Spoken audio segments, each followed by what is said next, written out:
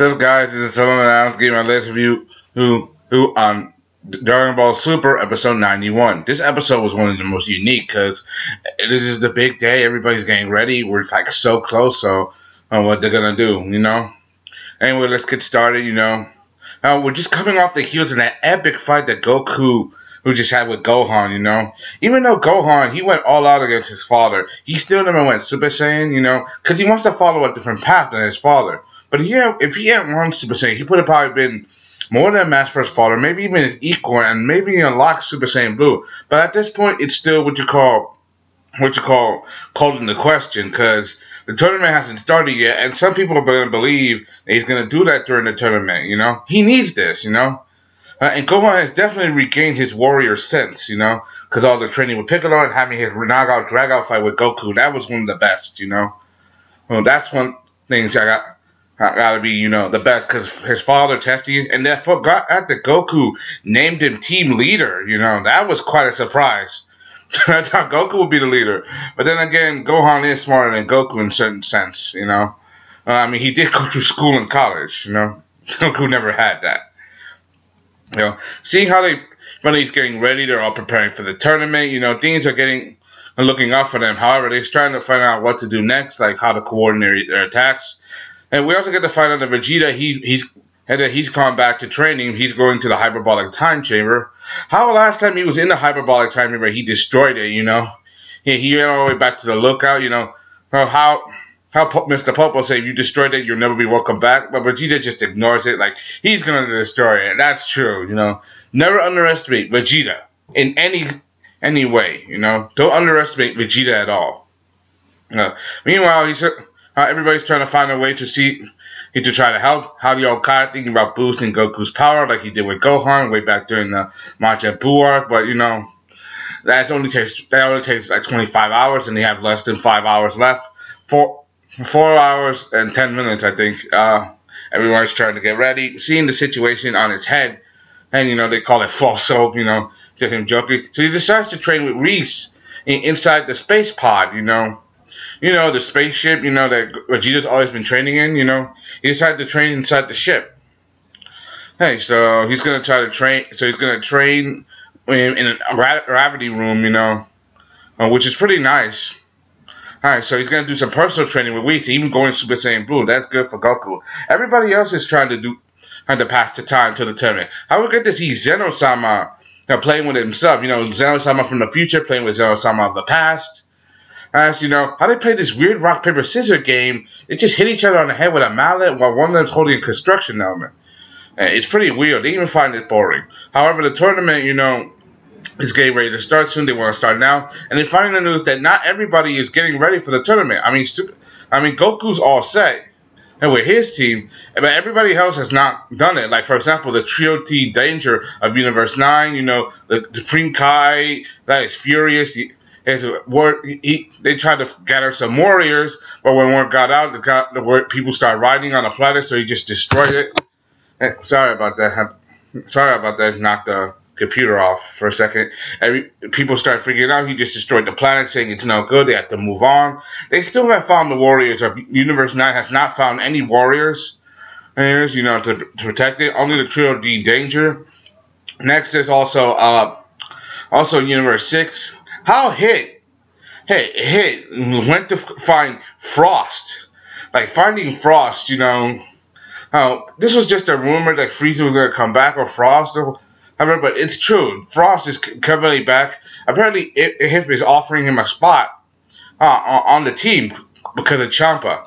And he even fought against Frost, because Frost thought he was going to kill him, He would try to use the same dirty trick, using the needles, poison and all that stuff. However, he is not here to kill him. He's just to recruit him. And he's saying that he's gotten better, because his life has been on the run. Remember, Frost was revealed as a con artist, and who, was fighting on the side of justice, but he was just another Frieza wannabe.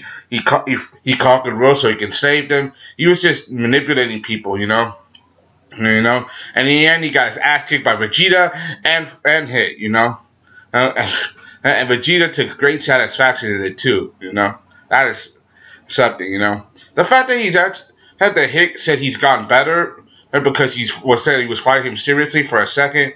That's got to be something, right? I mean, and now that he has nothing, he could probably work his way up from scratch like how Frieza did. So, are we gonna see Golden Frieza form Frost? That's something interesting to see. But I'm pretty much holding my breath until we get more into the story. You know.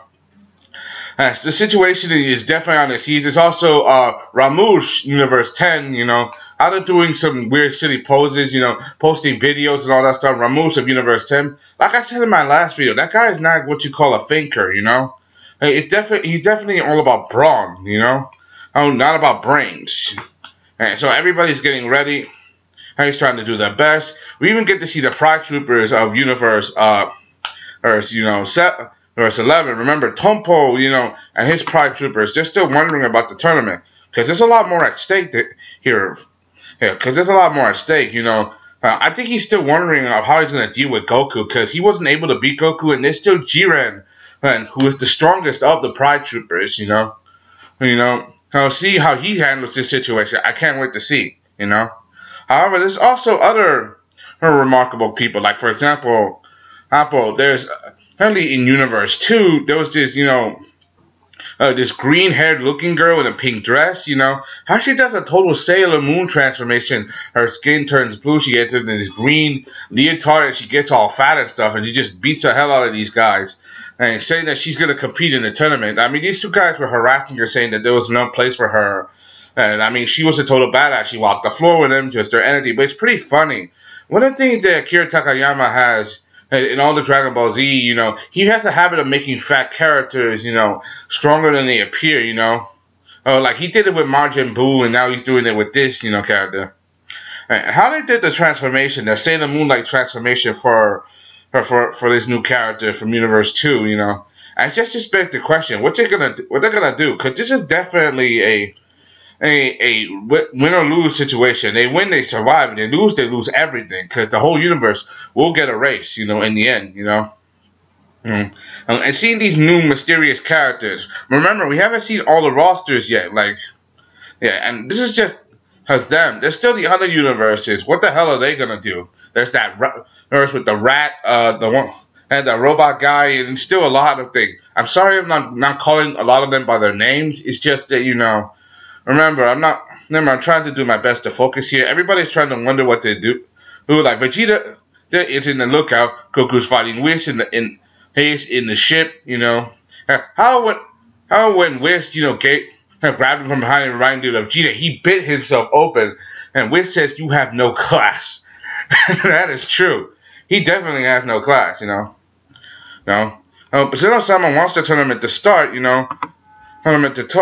But he's still trying to keep his promise to Goku, and the Grand Priest reminds him of that, It's definitely a big situation, So seeing how everything's gonna go, it's definitely adding to the hype, because they are so close to what's gonna happen, The situation is definitely on its knees.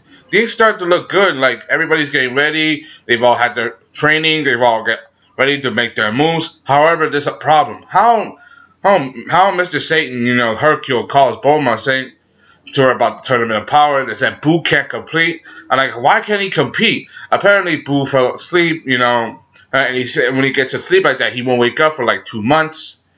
And it happened before, in way back during the Universe 6 or the Universe 7 arc, Boo fell asleep during the test. As so he was able. In the manga they made him like too stupid. It's like he was too stupid to pass the writing test. So they changed that in the anime. He was too stupid from stupid to sleepy, which is pretty funny. And we just got Skinny Boo, and he's way strong. He's probably way stronger than he was before. Now to find out that he's fallen asleep, what the hell they're gonna get to replace him?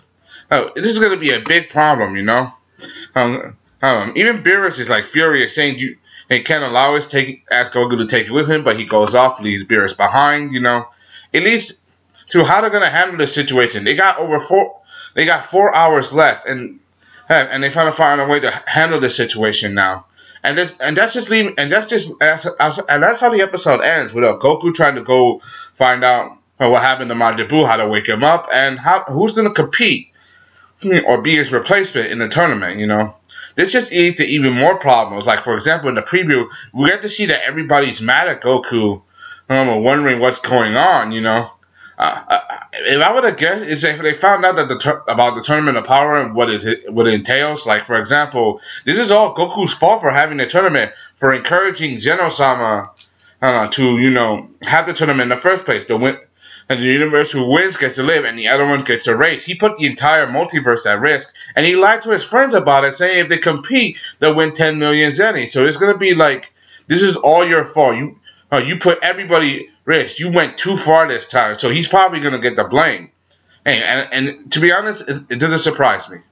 You know, no, the only one who knows truth are Goku, Whis, Beerus, the Kais, Dende, I think, Piccolo, and Gohan. So only like a handful. The others don't know. You know, so they gotta find a way to work together to deal with this. You know, it's because if they don't get over their anger now and work together as a proper team, they might not be a universe left to save. Also, I neglected to say this in the middle of it. How Master Roshi went to see Yamcha to Ball Puar to try to get over his pervertiness. You know, we saw his pervertiness in like 2 episodes ago. You know, and he's still like perverted the way he made Puar dress as a hot girl. You know, just so he can try to get over it. That's never over.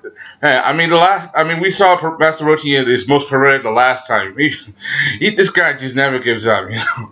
And that just makes Roshi, you know. Anyway, that's all I gotta say. Hope you enjoyed today's watching. Comment, subscribe down below. Tell me if you like this episode or not, or the video. This is Solomon Adams giving my latest review on Dragon Ball Super episode 91. See you guys next time. I'm out. Bye. Goku's probably gonna get an earful from Bulma. I bet you $20. Who wants to take me out?